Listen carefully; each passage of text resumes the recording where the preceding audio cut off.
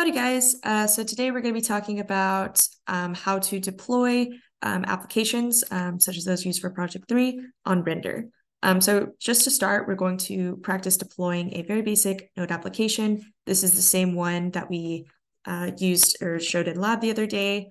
It basically just says that this is my homepage. And yeah, let's see how to deploy it. So if you want to follow along on the slides on Canvas, please do so.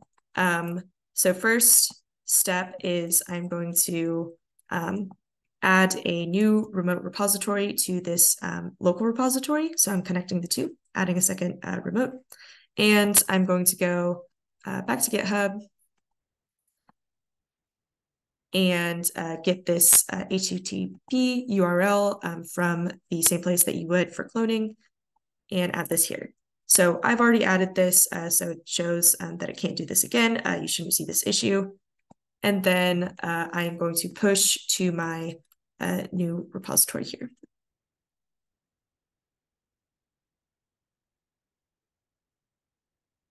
Okay, so everything's up to date. I'm good to go. So now I'm going to head over to Render. If you have never used Render before, you can make a free account. I just set mine up with my GitHub, but feel free to do whatever. And I'm going to press New and set up a new web service. So I'm going to build and deploy from my Git repository.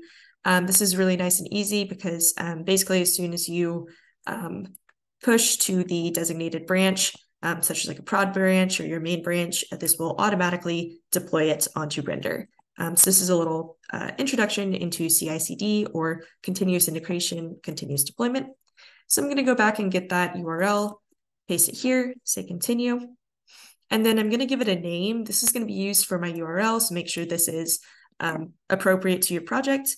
But in this case, I'm just going to say Node Demo 2. Okay, I'm going to leave all of this the same. Instead of this build command, I'm using npm as my package manager, so I'm going to say npm install.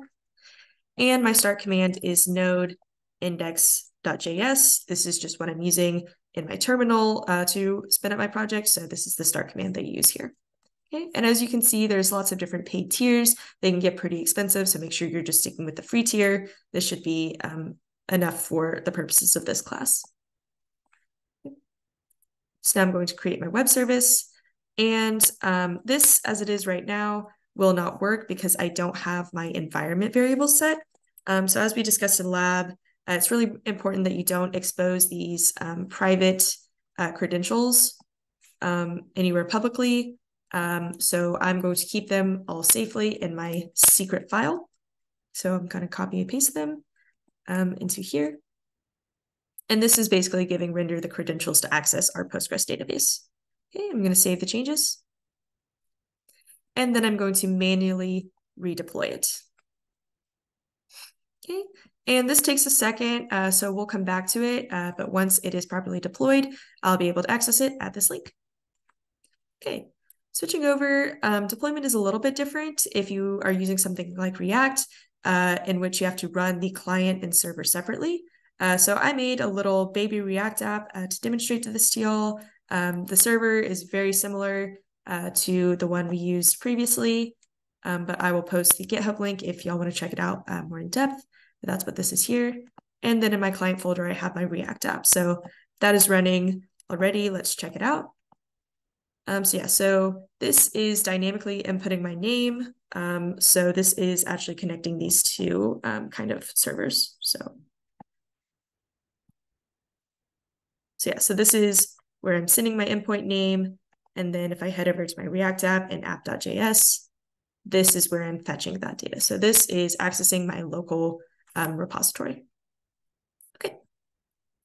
So now let's do the same thing as before and add in our remote repository for Render. So that is the command git remote add render, and then your URL.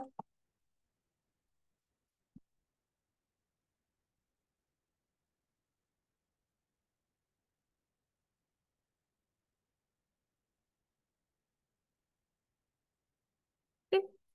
And again, for me, this already exists.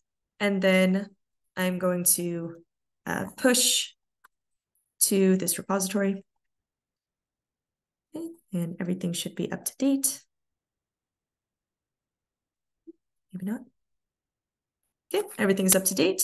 And now I can go ahead with hosting my server.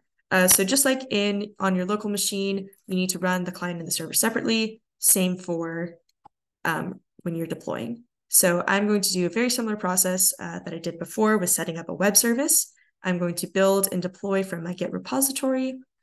I'm going to connect it to the repository that I just showed y'all.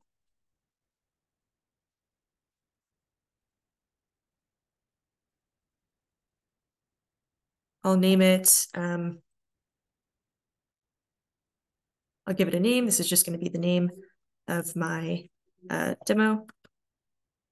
And instead of leaving the root directory blank, now I'm going to direct it to this server folder. So your root directory is wherever your index.js and package.json live. So I definitely need to make sure that render is able to find those two files. So my build command, same as before, is npm install. And this is node index.js or whatever your starting file is. Okay, I'm going to go ahead and create it. And this is going to take a second to load. So I will show y'all one that I made previously, PREN, that stands for Postgres-Express-React-Node. So I can show y'all on Postman that this is actually working. So this is now going to be my base URL for all of my API calls. So when I access name, this should give me back Leah. Okay, and this actually does connect to your Postgres database. So this is accessing a team members table here. So even though I'm not on the Tamu Wi-Fi, it is still accessible. So this should work just fine for y'all's projects. Okay. And now I need to switch over in my React app. I need to direct these endpoints to my new publicly accessible server because this local one is not going to be running anymore. So I actually already pushed this previously, but you would need to push this as well to make sure that this new change is here.